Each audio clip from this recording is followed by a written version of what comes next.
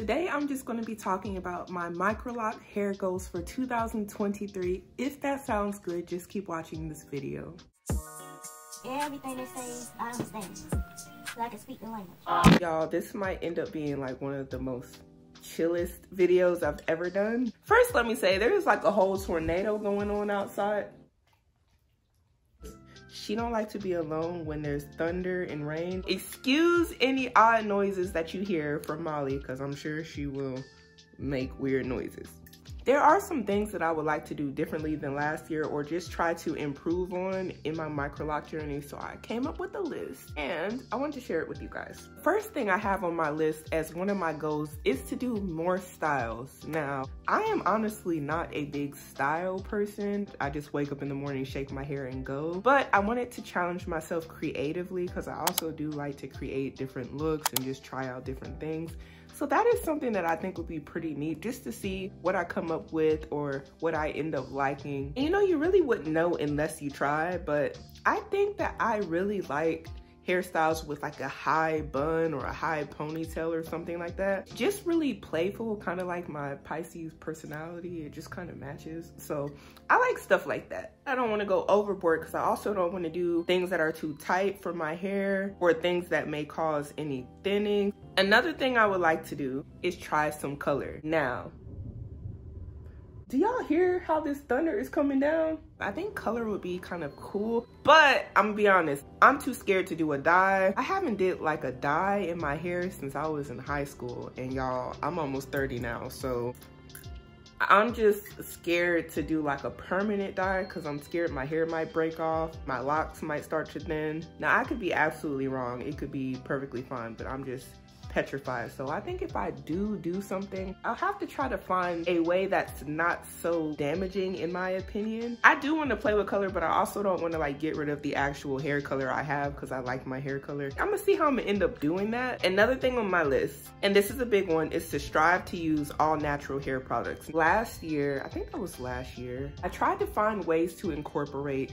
natural products into my lock journey because I kind of feel like there's like a pressure to have certain products or use certain products or buy certain products. Honestly, I started this Microloc journey because I wanted to be free of all the product buying and feeling dependent on products from companies and stuff. I like to make my own stuff, and I was doing that with my natural hair anyway. So I wanted to try to find ways to incorporate more natural ingredients back into my hair. And that's why I use the flaxseed gel now instead of the other gel I was using whenever I do my reties. So far, I am really loving how that's going. Also been doing the aloe vera spray. Makes my scalp feel so good. I don't feel bad experimenting with natural products. Stuff like that, I'm just all for it, really. Another thing on my list is to get better at retying my Microlocs. I'm getting faster because when I first started, I feel like it took me a week. It might have actually taken me a full week or like 5 days to do my retie. Now, some things have changed since then. Like my hair in the root area isn't merging together as much. Now it's like barely an issue. I also am almost 8 months into this lock journey, but in the beginning, don't get me started. I think it's taken me like 3 days or so to do my whole head. And that is like me excessively taking a long time each and every day to retie my hair. I want to get quicker. If I could get it down to 2 days, 2 days would be good. I'm okay with 3 days too, because in the bigger scheme of things, when I think about the fact that I don't actually do my hair every day, like I just do it these 2-3 days and I'm good for another 2 months. Well, 2 months if I stretch it, but I'm good for about 2 months. You know, it's a little give and take. Them 2 to 3 days ain't bad, but if I get it down to 2 days or just get faster or get more proficient. You know, you want to get more proficient at whatever skill you're doing. So the speed is one of those things that's going to come with me being more proficient and more experienced. I'm all for it. Sometimes I'll be feeling like I need to call a loctician because I'll be tired.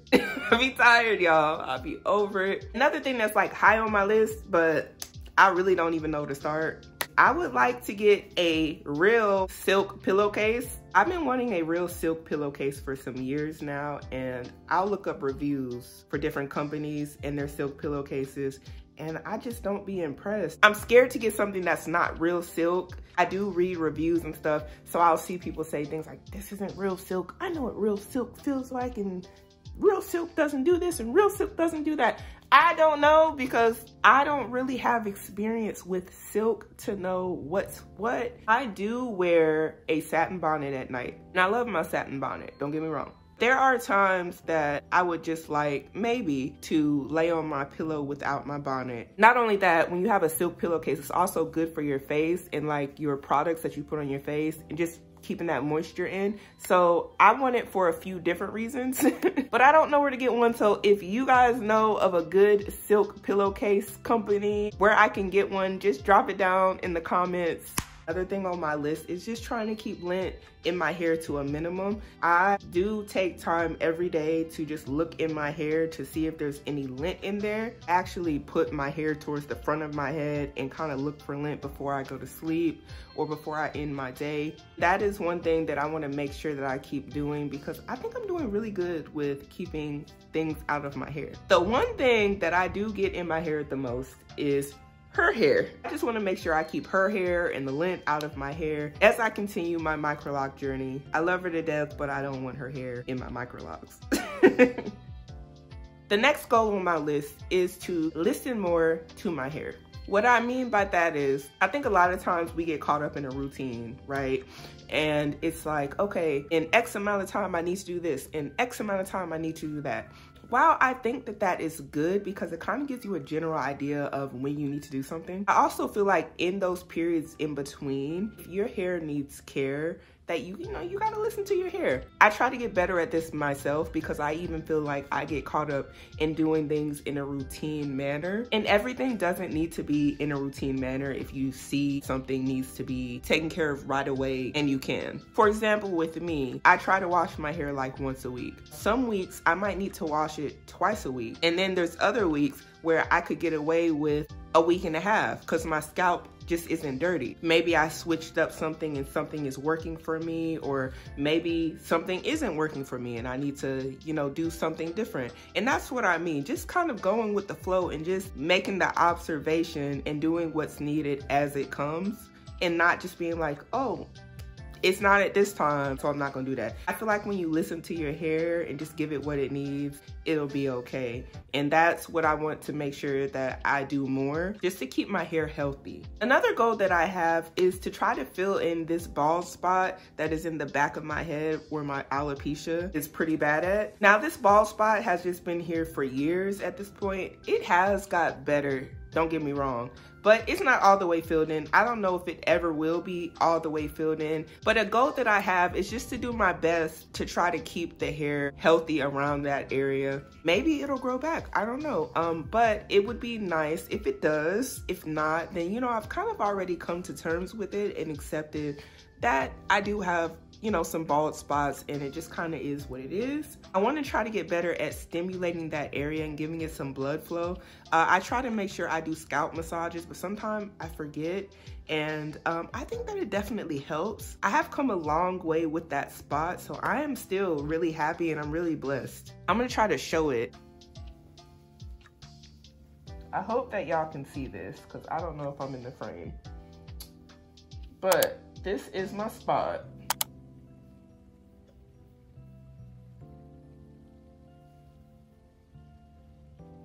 Lean this way just in case.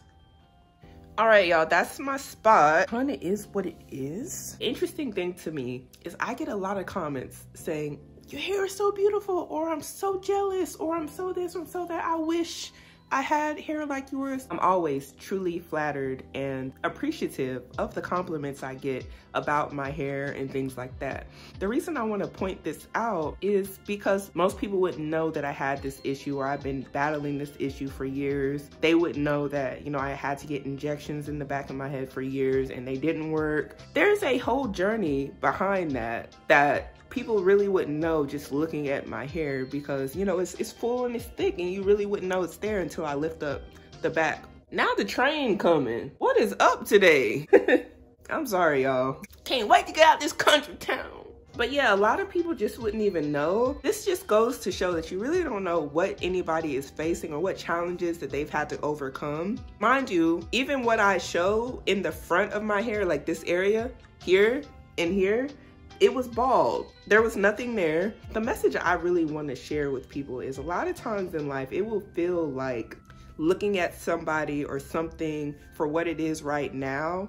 It's just like, oh, it's so great and it's amazing. And yeah, while it could be, I think a lot of times we as people kind of forget that there's a journey. We really don't know what it took for somebody or something to get where they are or achieve whatever they have achieved.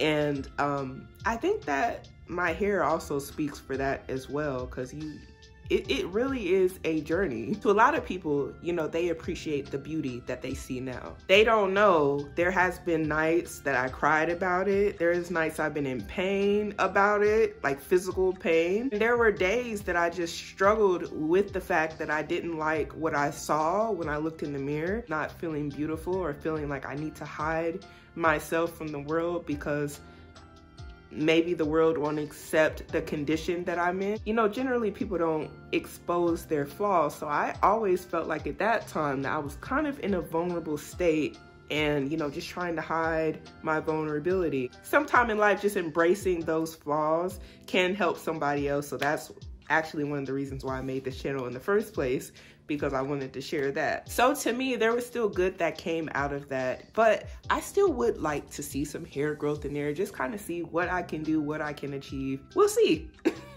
All I can do is take it one day at a time. Next on my list is just embracing every stage of my lock journey. I already feel like I'm doing this, but I want to keep doing this as my locks mature. Currently, I don't feel like there's any stage that I'm like rushing to get to. I'm happy every stage that I'm at when I'm in that stage. I see the changes, I see the growth, I see the different textures, I see the body, I see the fullness. Some days it don't look as good as others, but you know, I see it and I appreciate it.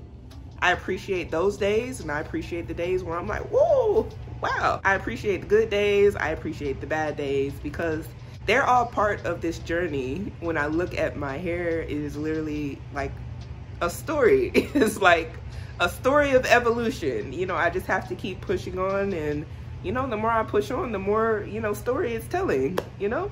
I think that that is so cool.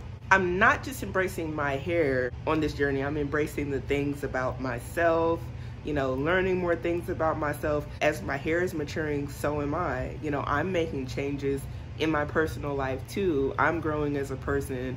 I'm becoming more patient. I'm learning new things, seeing new things about myself that maybe I didn't see before, or things that I didn't recognize were there. It's like having many journeys within themselves, so it is really cool. Comment down below, is there any goals in 2023 that you absolutely just want to crush and dominate? I appreciate each and every one of you guys for watching. Please subscribe to the channel. I'm gonna have a lock playlist after this video. Until next time, thank you for watching. Bye bye.